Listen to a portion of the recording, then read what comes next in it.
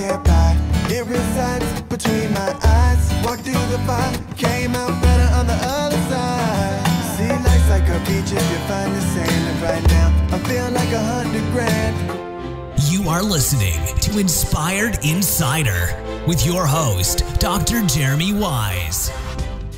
Dr. Jeremy Weisz here, founder of InspiredInsider.com, where I talk with inspirational entrepreneurs and leaders like the founders of P90 X, Baby Einstein, Atari, in the software world like Cory, Zapier, Weber, and many more. We talk about not just the successes, but how to overcome and how they overcome big challenges in life and business. And this episode is brought to you by Rise 25, which I co-founded with my business partner, John Corcoran. At Rise 25, our mission is to connect you with your best referral partners and customers. We do it in three ways: a done-for-you media, a done-for-you lead generation, and done-for-you VIP events. For the media pieces, it's podcasts like this. We actually help companies completely run and launch their own podcast. We distribute it across 11 different channels, including a dedicated blog post. And so the person or co-founder or founder can show up and talk, and we do everything else.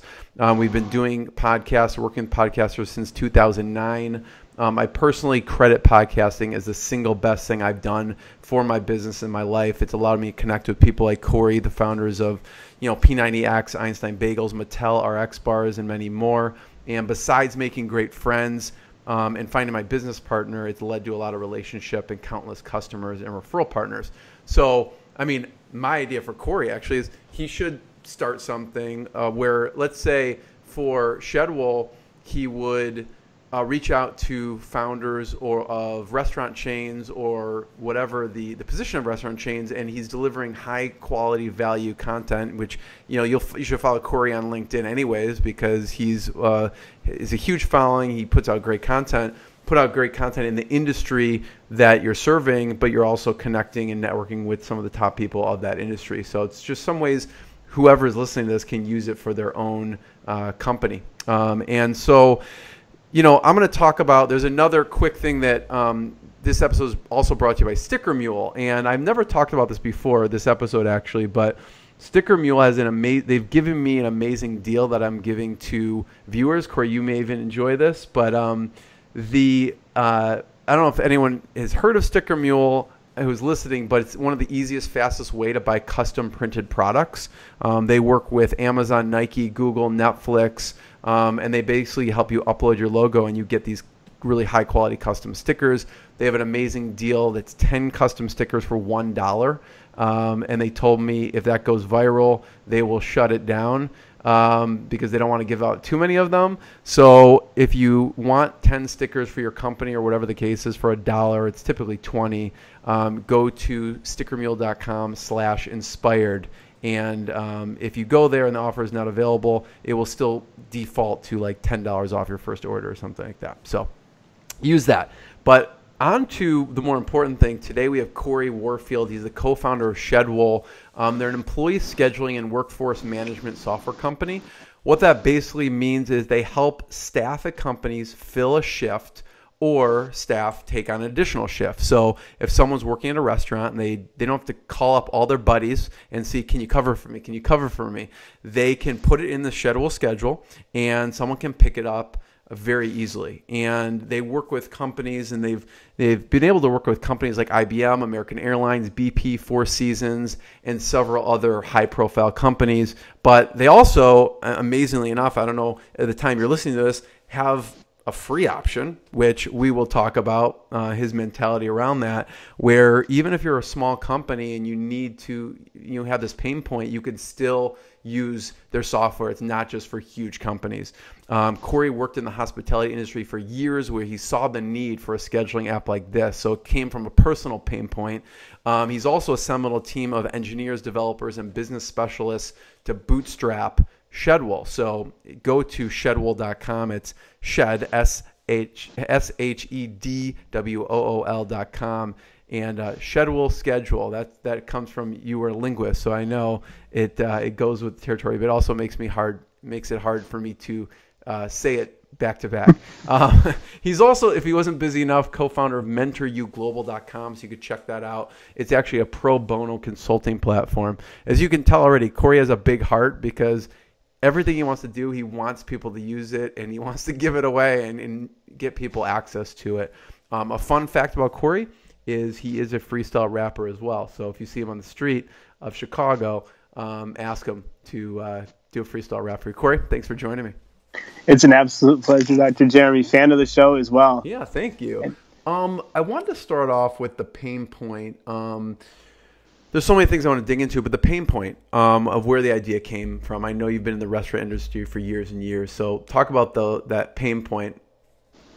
Yeah, so I spent about 20 years of my life in hospitality, and I worked quite literally my way up from dishwasher to F&B director of a national chain. I've done everything from running banquet departments, to really anything and everything in between. I spent the majority of my time split between lower management, so restaurant manager, floor manager, and waiter. I spent nearly 10 years waiting tables. It was where the most money was. Every time I left being a waiter, I'd see the people under me making more money than myself and often having more fun. And so I defaulted to that. But in the restaurant industry, in the hospitality industry, quite literally every establishment, every day of the year is having staffing issues. And it's amplified this time of year twofold.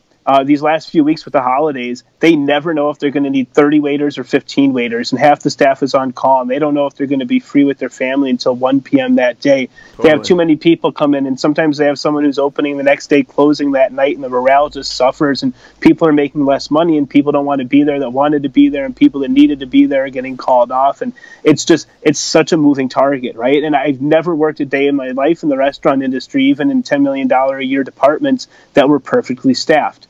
And what makes that worse is not only are there people that wanted to work or didn't in that establishment on that team, but there are also people in that community that would love to have picked up another job. So people have said after we kind of perfect this scheduling component, we think we're about there. We've established a big partner in the space to actually leverage it as an online temp agency as well. So soon a restaurant can get a qualified bartender or hostess on a Saturday night. It's really awesome. It's really the tech that goes behind that's been not a challenge, but it's been a really awesome journey, and it's been quite a challenge that we've really started to solve for with some machine learning and the algorithm of just who is available, qualified, that wants to work, and how do we broadcast that out and really turn it into a holistic shift scheduling platform, both for businesses and individuals. So being that the scheduling in the holidays is so crazy, well, now it's January. There are restaurants that won't have a single person come in today, and they're going to have 4 waiters standing around doing nothing. And they're paying those waiters a very nominal amount of money per hour, but the morale again is down. They're spending money on labor that they didn't need to. They had data in their reservation systems, POS, anything like that could have helped forecast. So we understood that a shift scheduling platform could not only really help optimize labor and earnings for smaller and larger businesses. And some of the bigger companies that we have piloting our software or in our pipeline, we quite literally could optimize tens of millions of dollars of labor for them annually. It's some of these larger franchises, they're wasting so much money every day, either on having too many people on the clock, which costs them extra money, or not having enough people on the clock, which also costs some money. If you're a Dunkin' Donuts and you don't have enough people to make enough donuts, the line gets longer, people leave, people don't come back, and they don't order as much. And so, we started solving for labor through the scheduling lens. And about 3 years ago, I waited my last table, and we popped some really nice champagne, and I kind of took a 20-year bow and left the industry to start Shedwool. And it took us about 2 years to start generating revenue. We'd been in a soft launch with an MVP product for about 6 months at that time.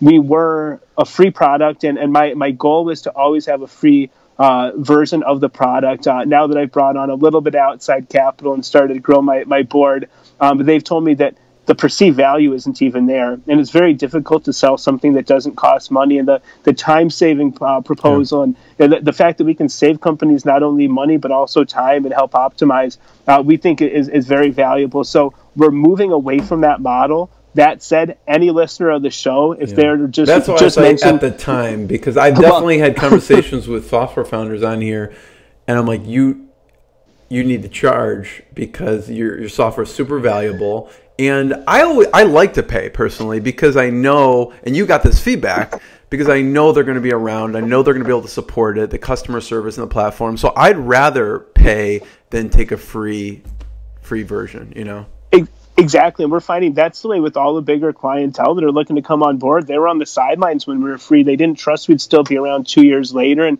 now they're reaching out and going, not only are you guys around, but you've got intercom and we see your ads on social media. And, it's become evident that we're a real player in the workforce management space. But I think one of the ways that they really know that we're serious is to go to the website and they see the pricing. But that said, I want to honor what you said. I also want to give a gift to any of your listeners that do have shift workers or companies that could benefit. So anyone that mentions your show, I'll honor with 3 free months completely. That's amazing. And 50% off for the rest of the year if they find value in our software. And I'll honor that even at our current pricing of $39 a month per location, which is, we never wanted to compete on price after we stopped being free. But we are one of the most reasonably priced platforms on the market at that price point anyhow.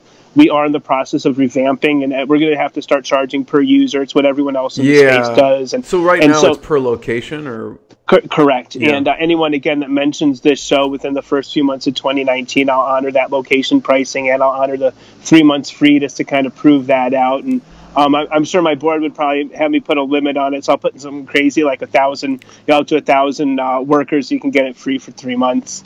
So I want to talk about the shift and why you decided on free originally, but let's fast forward to now, as far as charging and then per user. How do you decide when to, okay, we're doing per location now. How do you decide when and what to charge for shift per user? So a lot of it is just optics. A lot of it is if you go to a website and see $39 a month and you have a lot of per location, you have a lot of locations, that seems like it could add up very quickly and it seems very expensive. But if you go to a website and see $1 a month per user, you might not necessarily think about the fact that you've got 50 employees per location and you're going to pay a lot more. That smaller dollar amount seems to be very attractive. And we had a competitor in our space, this just about a year ago today, was acquired by Intuit QuickBooks for $346 million. And we kind of dug into why, because we realized our platforms are very similar. We have a lot of the same value proposition. And we actually had some of our clients that said they had demoed both and they chose to come with us instead. Right. And we said, well, what's the big difference other than the fact that they have a lot of users? Well, they're making a lot more money. Why is that? Well, they're charging per user, and it became very, very crystal clear. So we put together a couple studies and talked to a lot of our existing users, and we got a little bit of pushback, but for the most part, people understand that model, and it seems to be every company in our space has moved toward that model as well. So it just seems to be in keeping with the times, and it's not just that we can pick more money up off the table, but it actually then it becomes even more valuable to the smaller companies as well as the larger companies. And we probably shouldn't charge a $10 million a year company the same thing we're charging a company doing $300,000 in top line revenue. So it really just seems to be what the market is going toward for all the right reasons, and we don't want to get left behind or be the odd man out. So Cory, is there a development challenge with that as far as keeping track and monitoring? Like right now, they just have 100 people go on. Is there a development piece that goes into that now? Okay, you're paying for up to 50 and you're only getting 50 people logging in. No, we have good metrics on that. So right now it's been super easy to just charge per location. We offer two-week free trial for anyone just to make sure that they like the product and the UI and all that. But and we've been adding features, about 1 to 2 features a week we're adding right now. So we've just launched a white label feature for free or for no additional charge, where you can turn it into your colors and put your company's logo in the top corner. So Dunkin' Donuts can log in and any franchise location, it'll look like it's a Dunkin' Donuts schedule and not ours. We love that. We just launched a integration with Alexa and with Google Home and with Google Calendar, but all these things are leveraging different data points that we have living in our ecosystem. And so we have that data readily available for what location is how many employees. We'll be able to make that switch. And we've now got our dev team is amazing. I mean, our CTO is my co-founder, and he built a lot of the original tech, and he's fantastic as well. But now he's got the support that he needs to be able to build any integration, extrapolate anything. So with the pricing, it's going to be seamless. We just need to make sure that the people that we've been talking to for a number of months don't feel blindsided, and a lot of the stuff kind of behind the scenes. So I want to talk about the evolution of the pricing. So we that's fast forward to today, right? The industry is basically people charge per user, and that's standard. And you're doing it the industry pretty much, is demanding, and it also builds trust and credibility by doing that too with the companies you're going after. But rewind back to when you first started. What was the mentality and why the free? Well, first and foremost, I was a first-time founder, and so you kind of have those growing pains, but I also really wanted to disrupt the industry. And ever since day one, I've wanted to get into this temp staffing component where, with the push of a button, you can bring a qualified roofer, or a qualified security guard, or whatever it is. And we've really been adopted by some one-off industries, which we love. We have hospitals and police departments using us, and we have festivals using us seasonally. And, for a music festival, to be able to hire people to come in and sell beer or to collect tickets is a huge value prop. It's expensive for them to find those people, especially to qualify them. So I'd always known that we were going to have this staffing component that's quite monetizable, right? I mean, that's baked right into that. You can effectively take up to $1 per worker per hour, and you hit a market aggressively. And so we were going to be able to make far more than our competitors without having to charge a penny. And I say that I'm saying this candidly, but I'm not, because I know how many people this is going out to. But I would have kept that model if we could. The reality is we never raised any money on the free. The growth was slower than we'd anticipated, even with a pretty stellar product. And again, to your point, people just didn't trust the free. And there were people that were hearing, okay, we understand that you want to do this down the road. We can't access it now, or we don't see ourselves using it. So then it gets back to the point of, if we need you guys to build a feature for us and you're a free product and we're not your core demographic because we're not hiring workers, where do we fit in, right? I think a lot of people are really struggling with how they were going to felt loved on. And so, we started to put things like intercom, and now we're 24/7. You can push a button on the apps or the website, and people started to like that. And but now that I think we're charging, I think the perception is much different. I think people are understanding that that's going to be a value add that is at their disposal. And our partner with that's a Fortune 50 company. So it's, they're really bullish on getting us ahead of the curve. They're here in Chicago exclusively yet as well. And but so I think once we bake things like that, and we're getting ready to launch a geofence where you can clock in and out through the app and integrate with other payroll solutions, and we're building our own payroll solution, and all these things that I'd always roadmapped to do that are revenue drivers. And that's why I'd wanted to be free. I just wanted eyeballs on the site. I just wanted users on the platform. I really wanted to become kind of the go-to scheduling, platform for these managers and these workers. And I really thought the K factor, the virality factor of having a free product would work.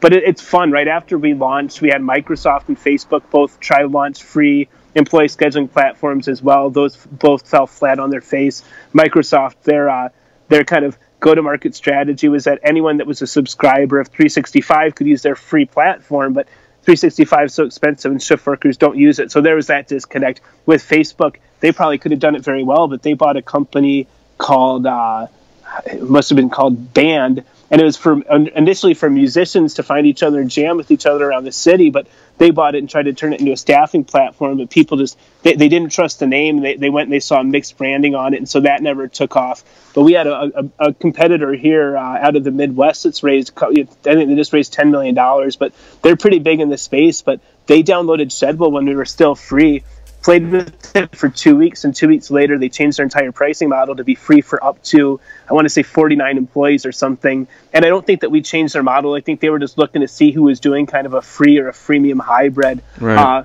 But their model makes a lot of sense as well. Get people using them, and once you grow big enough, then they actually charge you quite a bit of money. But I think for me, as long as we're always, I want to be priced very reasonably, because we do have additional revenue drivers that our competitors don't. And I don't want things to add up too quickly and to kind of become that a la carte software platform. It's like, well, if you really want to take advantage of Shedwool, it's going to cost you half your company's I'm not there. I always want to make sure that we're accessible to anyone. Yeah. And, I've also always said that any nonprofit, any humanitarian organization, anything like that can use our software at every premium level completely for free.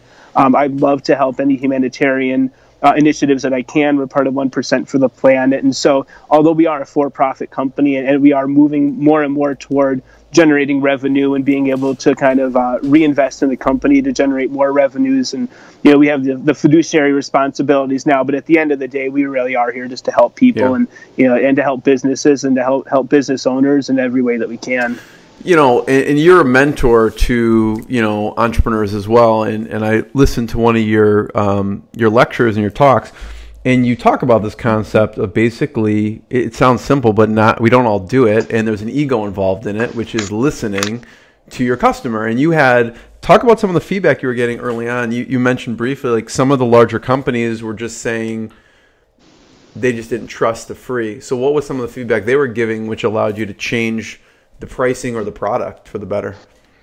Yeah, I think you articulated it perfectly. They were worried we weren't going to be in business in 6 months. They were worried, rightfully so, that we weren't going to be able to raise any money. And so to kind of have that sustainable model, they just weren't seeing it. They weren't necessarily understanding the big picture, which is probably because it was convoluted, and probably we didn't need to be, selling trucks for a semi to someone that was trying to buy a Corvette, right? I mean, I think we were probably just a little bit off brand. I think I was probably a little too focused on the free. And I think that was the feedback we were hearing, is that people didn't believe, especially in an enterprise type software solution, a B2B solution, free just kind of leaves a bad taste in your mouth, or too many doubts, and people just rather pay a little bit of money to not have those concerns. And so we were hearing that front and center, and people were taking us for a ride, in a good way, taking us for a test drive, and going, hey, we actually really like the product, we really like you as a founder, but who else works for the company but you and your CTO? And it's like, no, that's it. And they were literally saying, call us when you have a support team, and call us when you've got an account manager or whatever it is. So I think people just wanted to see that growth. What was their feedback on how much you should charge? Because I know some of them said, we want to pay you. Yeah, so basically what we've heard from people is, if they've used a similar software solution or a competitor before, whatever price they're accustomed to is what they're expecting. I think that with the per user model, it's easy to kind of come in a little bit on the low end without seeming to have as much of a delta, right? So if other people are charging $2 a user and we're at $1 a user, then I think it seems like, they cost a little bit less with a similar offering. Let's give them a shot. Whereas right now, if someone's charging $250 a month, like one of our closest competitors, and then they see us for $39 a month, I think there's still that perceived value. Totally. I'd rather pay the extra $200 a month and get a better product. And it's now, I don't want to talk bad on anyone, but we have a lot of people kind of coming almost en masse from that competitor to our software saying, wow, you guys do this and this and this that these guys don't do. And by the way, you cost way less, and that's awesome. So I think we just kind of, like you said, listening to the not even our individual customers as much as the market itself, and just looking to see what some of our target or the demographic we're going after, what they are already currently paying for similar solutions. And it's been a really powerful transformation. Yeah. And Cory, in a short period of time, you've attracted some very large companies. What's your favorite story of how you got in the door with some of these? I mean, like I listed, IBM, American Airlines, BP, Four Seasons. What's one of your favorite stories of getting in the door? Because someone's like, well, even if it's free, it's hard to maybe get in the door at one of these big companies, whether you're charging or not. And I'm gonna not use names just in case they don't want me to. But I got a message on LinkedIn from someone saying, by the way, I'm a fan. I've been looking at your content and your videos for some time, and you've really helped me, in some of my journey. And I've just retired from senior leadership, so top 1% leadership, part of one of the largest telecommunication companies in the country, and senior vice president of this multi-billion-dollar company. And by the way, they have shift workers. I think they could really use Shedwool. And so she made an intro to her the next week. I was in their boardroom. They're outside of Chicago, and now we're in talks with 3 different opportunities with them. They'd represent our first $1 million client.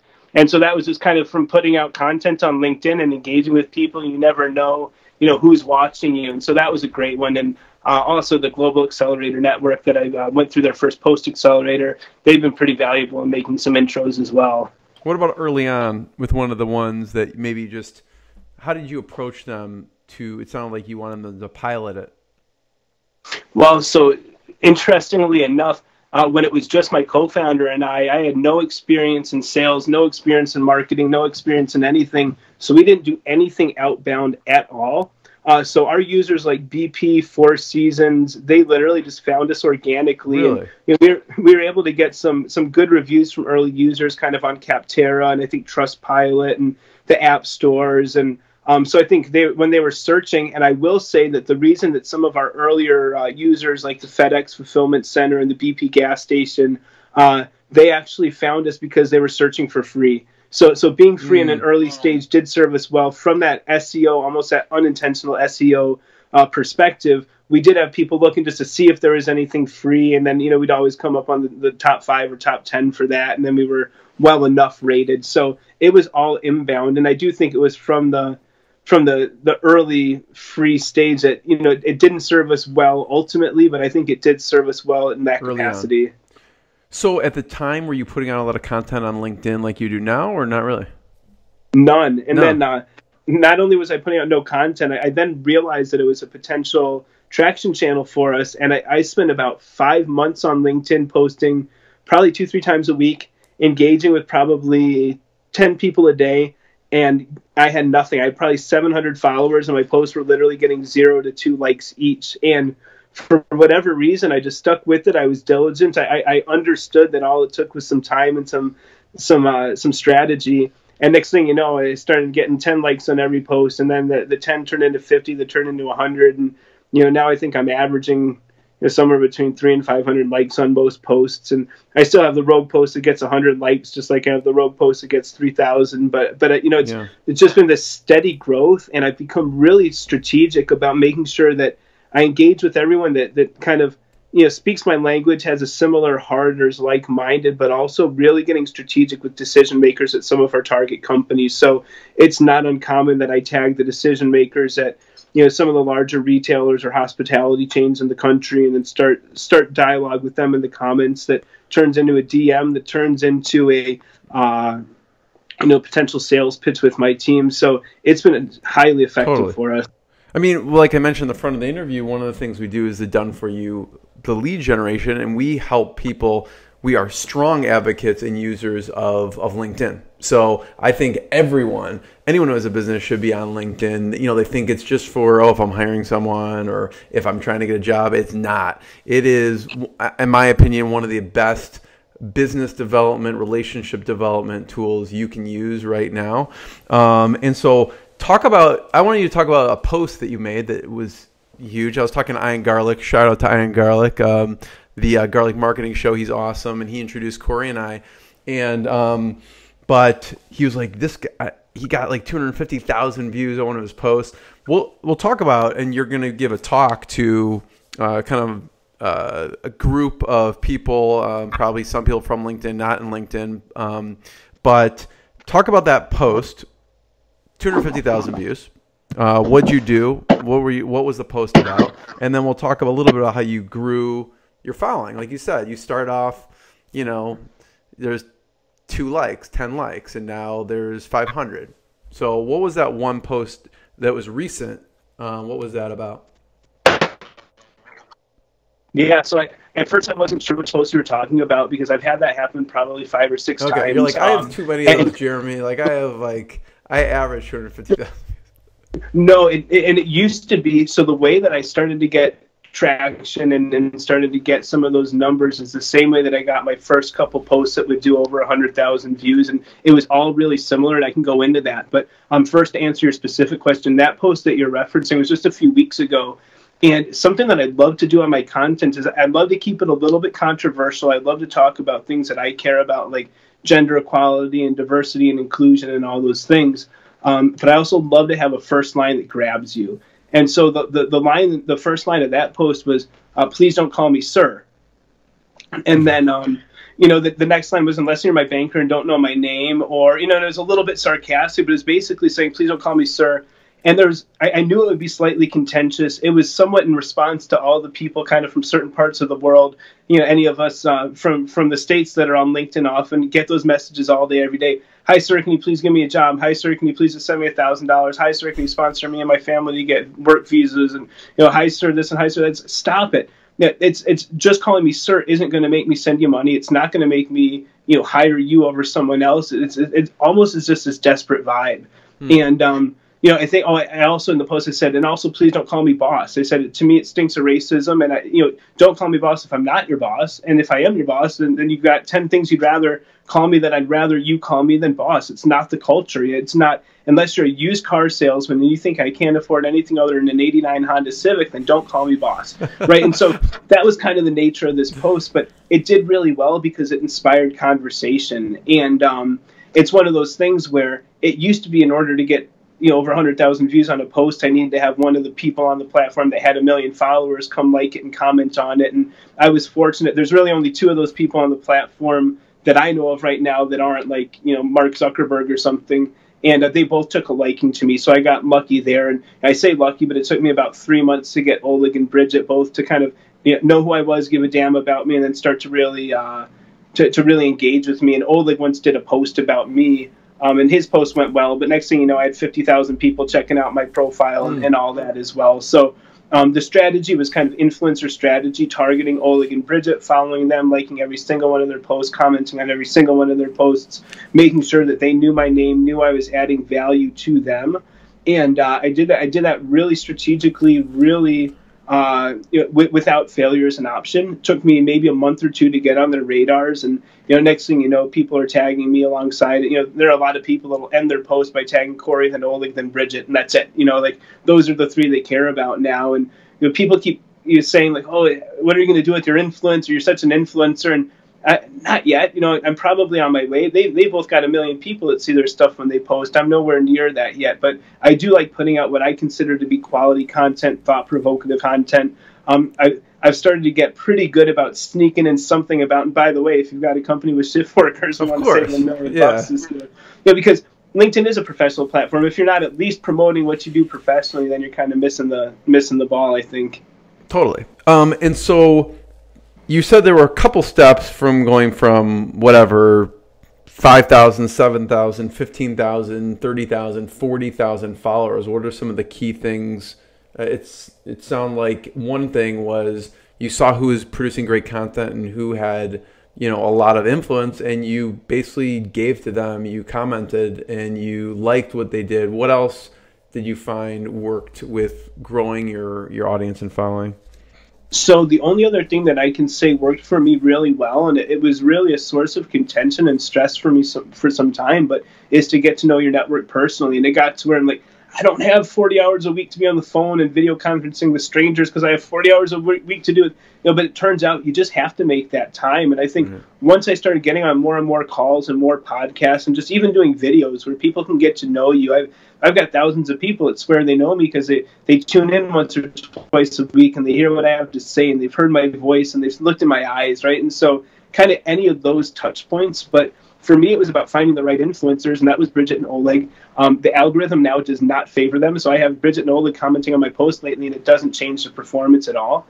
So what I found is now it's about the micro influencer like myself. If someone gets me to like and comment on their post in their first 15, 20 minutes, they'll get thousands, if not tens of thousands of additional views, almost always. And you can tell your post is doing well because you start to see second connections liking and commenting, and then you start to see third connections. And if you see a third connection liking or commenting on your post, that means LinkedIn loved it and is showing it to everybody, because there's no legitimate reason that a person that doesn't know anyone that knows you should have seen anything of yours on their feed. And that happens fairly common. And so I'm in one of those groups where if I get involved in a post at the right time, then people start to see those second connections. And if those do well, then LinkedIn just opens the floodgates for them. And I probably helped somewhere in the neighborhood. At this point, we're probably going to be closer to 1,000 people go viral, especially with their first video, or job seekers. I've helped a lot of job seekers get their current jobs, and it's just all about engaging. I've got a lady, she just surpassed me in followers, which I love. Some of us have this kind of little competitive thing going on, but I'm at like 38 and change 1,000 followers right now. She just broke 40,000, but she messaged me just to say, hey, Cory, by the way, I grew by 1,000 followers since last night. And it's been like 8 hours, extra 1,000 followers, and we all share little tips and tricks, but I didn't even ask her how, because I see what she's doing. She's spending even more time than I am, just engaging with everybody, but I didn't ask, and she clearly wanted to tell me. So the next message she said heavily engaged with a smile, and that's all it takes. If you're on there commenting on a lot of other people's stuff, that's literally adding value to them.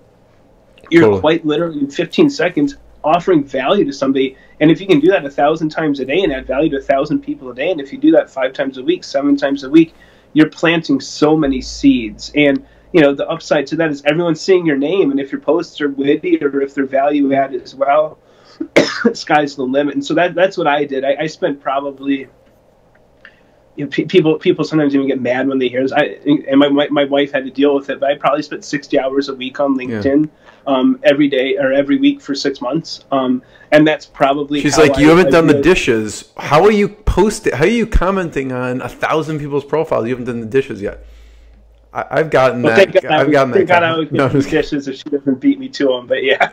What I was going to say is niches in customers, right? Because there's a lot of people that need what you have, right? I mean, I could think of them. I don't know the space as well as you, obviously, but I could think of, there's restaurants, there's stadiums, there's airlines, there's franchises. You mentioned hospitals, police. How you can't go after everyone. How do you decide on who you double down on? So we've just brought on a strategist from the healthcare space. We've got myself as our hospitality expert, but we're really trying to solve each industry with one team member. So internally, next thing you know, if you and I don't know what your PhD is in, but as a doctor going to Shedwool site very soon, you would probably see the hospital come up as the use case in your background. Whereas if I went there and my cookies suggest that I'm a certified sommelier, I'm going to see the restaurant use case. And so we've built this really adaptable platform that can be used for virtually any use case. We have call centers looking at using us. We have sports teams looking at using us. Actually, we have a few sports teams, university teams that have begun using the product. But I think what we did holistically is, through the restaurant lens, I said, what do I wish the competitors would have done in the hospitality space that they didn't? And then how could that affect people in the non-restaurant space? So we definitely looked at it through the hospitality lens, but we always wanted to make it a little bit broader of a stroke and a little bit more of an adaptable platform. So we do like the drag and drop, shift building, we do shift notes on, then we have a media upload component, and some of those aren't as inherently restaurant or hospitality centric. But then we work backwards and we can solve for that. So, okay, we have a media up. What could we use for restaurants with that? Okay, that could be a pre-shift meeting. And now people don't have to come in half an hour early on the clock. For the medical industry, we can have a patient's chart there. And we have a partner that can make us a HIPAA-compliant ecosystem for those that need us to be compliant for HIPAA and things of that nature. So I think we've just really tried to identify pain points per industry and then solve for all of them. But to kind of your earlier point, to people that are looking at starting something from scratch or taking their companies to the next level, you're right. The quote that I always cite is that you can't boil the ocean, and you definitely don't want to do what I did and go after 15 industries at once. We really had to focus and say, okay, let's solve for restaurants first, and then because we have some hospitals using us, then let's start to solve for that use case. And I think we're still in that iterative process. I think the construction industry is a big one that wants to adopt as far as construction sites and things of that nature. So we're talking to some of the larger construction companies, and that'll be probably what we solve for after the hospitality and then the healthcare. Are those the two most popular, Cory, right now, the hospitality and healthcare? It seems like it. Law enforcement, we have police department, we have security companies, and we have fire departments all using us as well. And so that seems to be kind of an underserved opportunity as well. But they seem to be a little bit more nuanced. And so I think they may be a big opportunity for us, but probably in the near future, not quite yet. Yeah. I want you to talk a little bit about the feature. I think it's really cool integrating. Talk about integrating with, you integrate with different platforms, specifically about, it's pretty interesting to talk about integrating with the temp agency. So not only do you feel a need for the staff to cover shifts, but now you can bring on potential talent for companies too. How does that work for a company if they want to use Shedwool? Yeah, so our partner with that is here in Chicago. They're called Moonrise, and they're fantastic. And effectively, as a manager is putting together a schedule, if it's a busy Saturday and they've got 5 hostesses, maybe they need 6 to run most effectively. Right now, they're just getting all 5 in there. They're running understaffed. They're not turning tables as quickly. Their waiters aren't making enough money. Well, we're here in Chicago. There are thousands of women across the city that work as hostesses, and any given night, dozens to hundreds of them are off, and some of them might be looking to work an extra shift. And so with our media upload, we can actually have a few things like a floor plan, a couple things to really bring them up to speed, and we can broadcast out to anyone that works as a hostess on the platform in that market that's off that day, that's indicated that they'd like another shift. And so it gets really specific. So we're only telling the people that want to work as a hostess that night, and we're broadcasting out, and then they can bid on the shift based on where they work. A little bit of gamification. We don't want to get too into, why one person would be better than the other per se, and give that talent pool straight to the management. And what we're actually doing with Moonrise is we're going to let them determine the worker, not the restaurant itself or not the employer themselves, so that they don't need to actually go through and try to qualify and make a selection. Our machine learning and their process will do that for them. So basically push this button and you've got a hostess coming in tonight, from 7 to midnight, and they're going to come in knowing the table numbers and the workflow or whatever it is, because we have the media upload component. So that button, at least currently, is going to say, so you're making a schedule. You can assign a shift to a worker. You can assign it as a free shift for your workers to pick up, or you can literally deploy that to the outside workforce with the push of a button. It'll say fill with Moonrise. That's amazing. By the way, I mean, it's like Uber for shifts almost. Yep. That's exactly what people are saying. Uber for work is what they're calling us. That's remarkable. And they don't have to add that on. If they're a Shedwool customer, that could happen because there's integration there? Or do they have to turn the integration on? No, it'll just be in the ecosystem. It'll be something that an admin can toggle on and off. So if they don't have any interest in that, we don't want to, to confuse or confound their experience, but it'll be available to anybody. And in our launch, we're looking to launch at the end of this quarter with Moonrise. We're just kind of tying up a few loose ends, and we're growing a little bit more critical mass in their exact niches in this market, because they're Chicago only, and they really like to play in the hospitality space. And so we're ramping up on that so that it makes sense, and that start to offer first-time users of that service through Shedwool a shift or two for free. So that'll be a huge value add for people to come on and try the platform, and it'll be a huge revenue driver for both of us, but it'll also be a good way for new businesses to find out about Moonrise and what they offer as well. Yeah. Cory, I'm going to come back to Shedwool for a second, but I want you to talk about mentoruglobal.com. Pro bono platform. What is it? What does it do? And it sounds like you already have a lot of mentors ready to go. Yeah, so we're right around the 100 mentor mark. We've actually had to pump our brakes a little bit because we are in pre-launch, but we have about 100 mentors.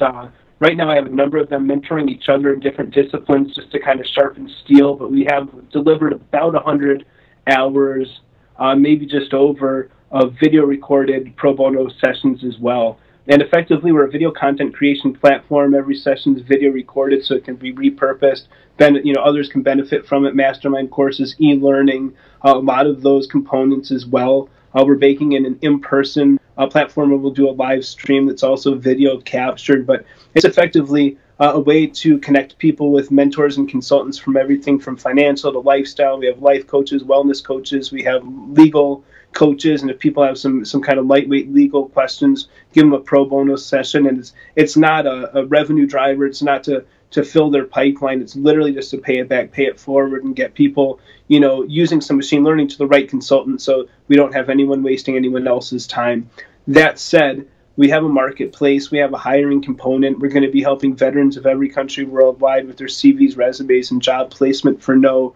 We don't take any cut for the hiring or anything like that. But kind of the sweet spot, in addition to the pay it forward, I mean, it truly is altruistic. And then the fact that we will be able to monetize the content. But the big kind of secret sauce, and what I get excited about, is that we're leveraging the ecosystem of the platform as an online accelerator. So 3-tier business accelerator.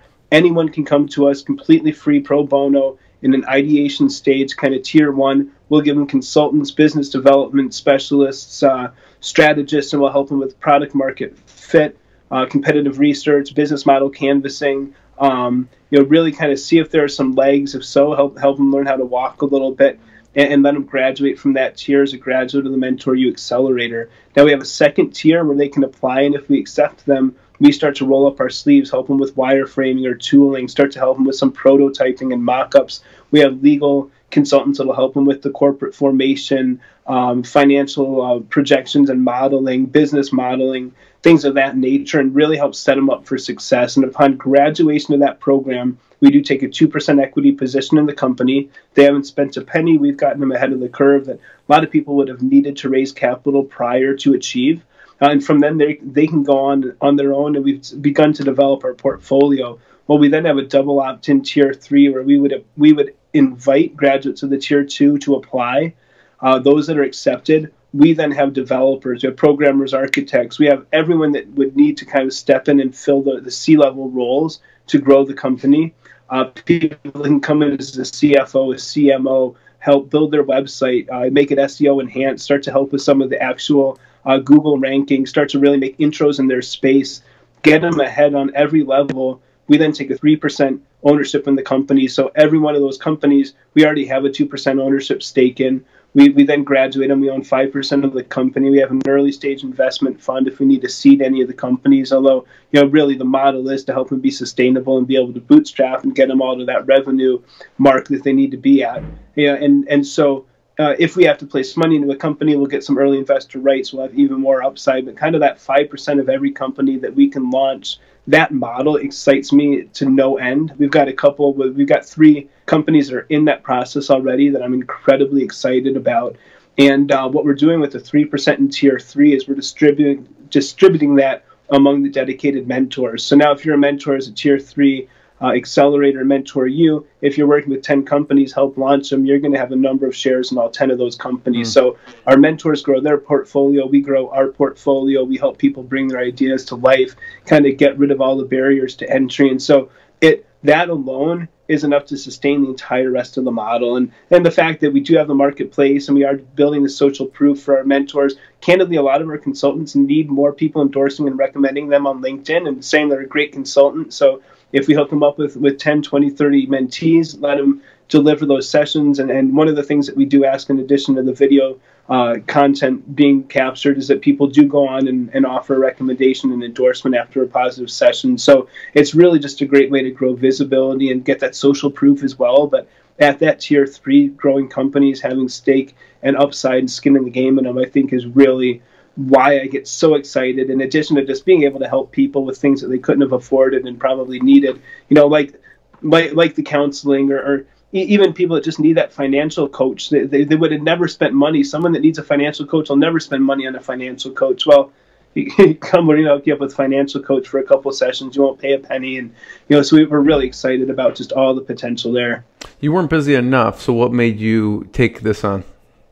Well, I came up with the idea with another consultant, and she said, Cory, I see you helping so many people on LinkedIn. I'm doing the same thing. Do you ever get tired? I said, I don't get tired at all, but I get the wrong people coming. So I just got off the phone with the guy who wanted me to help him with his manufacturing concept. I have no clue.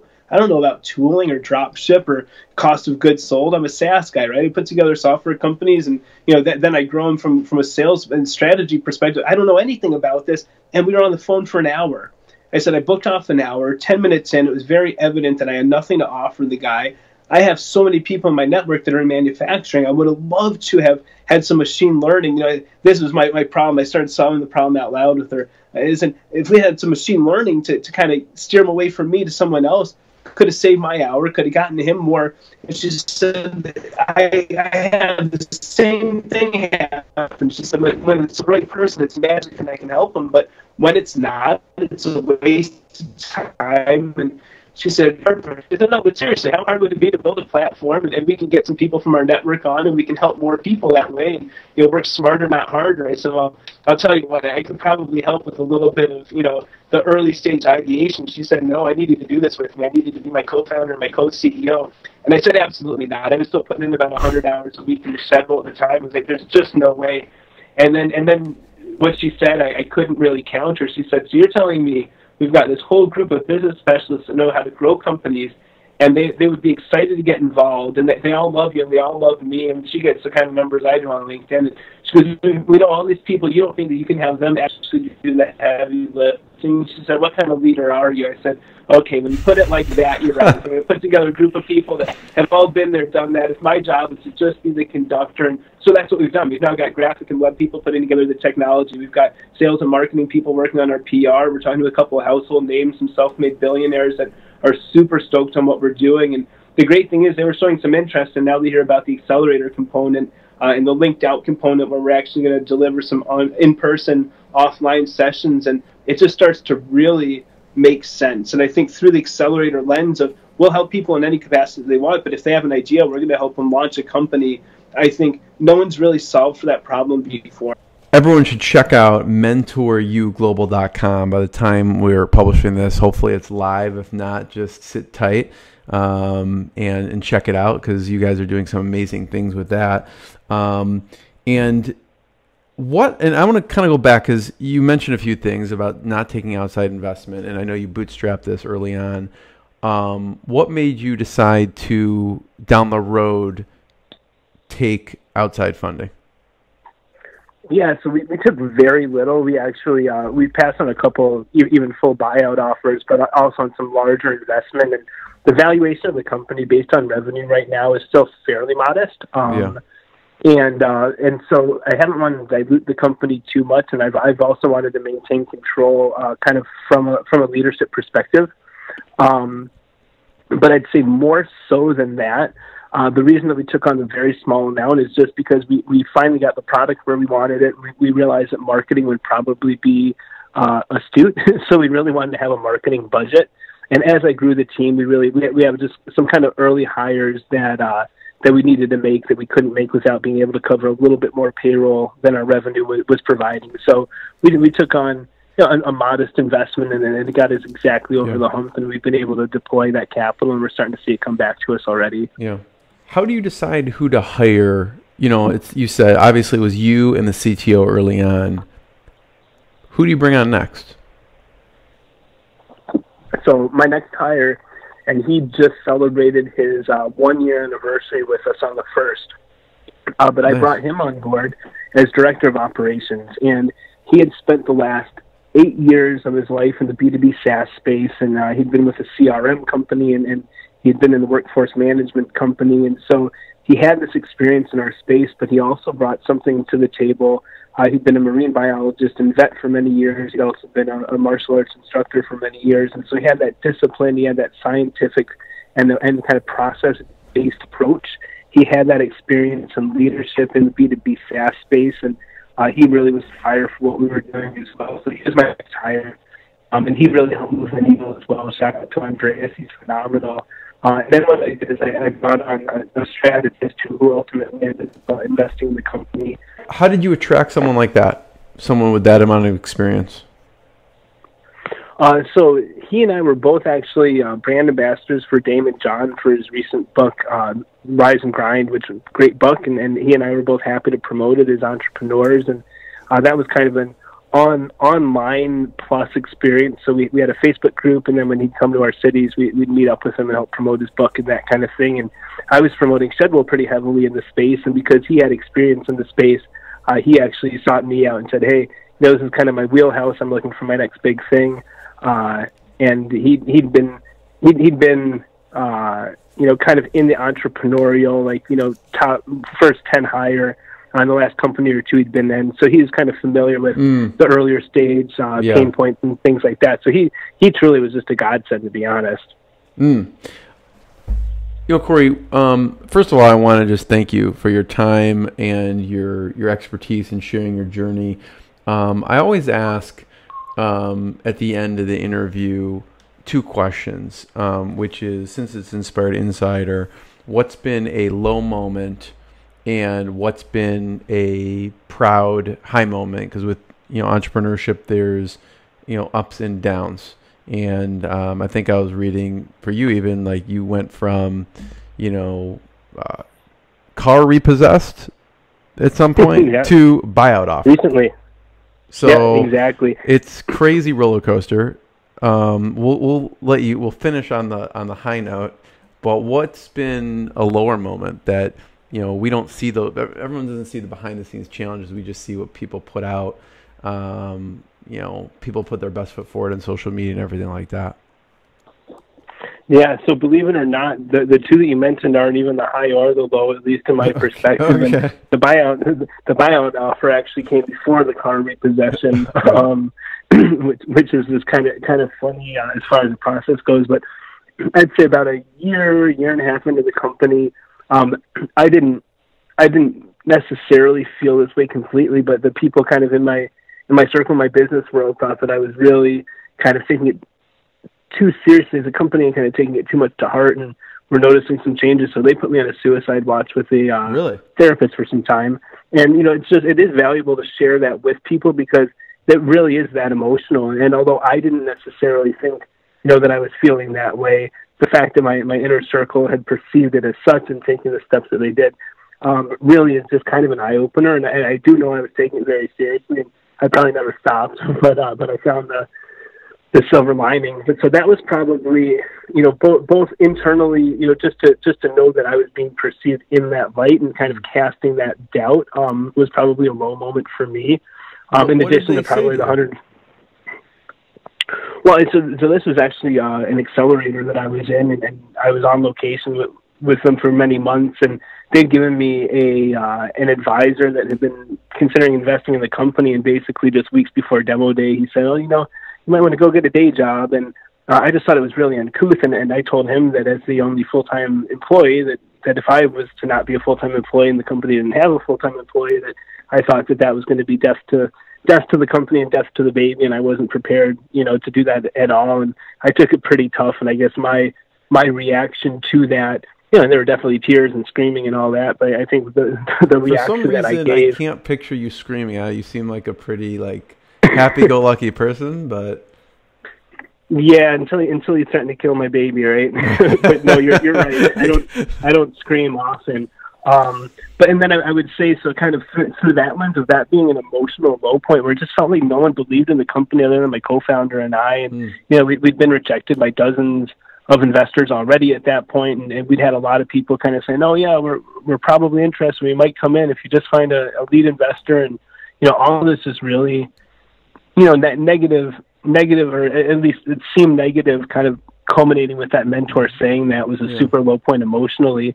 And then I would say on the other side, recently we've had a couple of days where we've done over $1,000 in MRR in one day. And I think as a founder, to see a company generating real revenue and watching my team grow and people making real money for themselves and for the company has been a super high point. So I think the first day that we did over $1,000 in a day and just actually seeing that number hit the bank account was probably my high point to date. It was just kind of like a proud parent. I felt like I was watching my kid get straight A's in 5th grade or something like that. Why did you decide to turn down the buyout offer? Well, so candidly, it was a good offer, a nice offer. It was a multi-million-dollar offer. I counted with $100 million, and then we had a laugh. But really, I've always known the potential for this. We have companies in our pipeline that would represent strong 6 and low 7 figures a year. So to think about selling it for just a couple $1 million, wasn't even something I would have entertained, and I've never looked back or regretted that. Now, It did turn out that the company trying to buy us was authorized to go twice that amount. I hadn't known that, and that takes it from a single million to a double-digit million, and that it still wouldn't have. I still have no regrets, but it was flattering to know that, and without getting too into the weeds, the person that authorized that larger number to buy us out is now probably joining the company our company to a capacity. So. It's cool to see things go full circle, but it was super easy to turn that offer down. It was flattering. It was super affirming. It let me know that we're definitely onto something and that we're making the right impression in our space. The company that tried to buy us is not going to be an indirect competitor. So without getting too far into it, that's kind of. But the car repossession came after that offer. Yep. Well, so you weren't thinking at all well, damn, I should have just taken that. No, not at all. No. Not even for a second. I mean, that's right in the same veins of the guy telling me to take a day job. This has never been. First of all, it's never really even been about money, but it's never been about a small amount of money either. To be candid. Yeah, totally. Well, Cory, thank you. Thank you for sharing the journey and your thought process along the way. Everyone should check out Shedwool.com. It's SHEDWOOL.com, and MentorU, that's YOU Global.com. Any other places, Cory, we should point people towards online?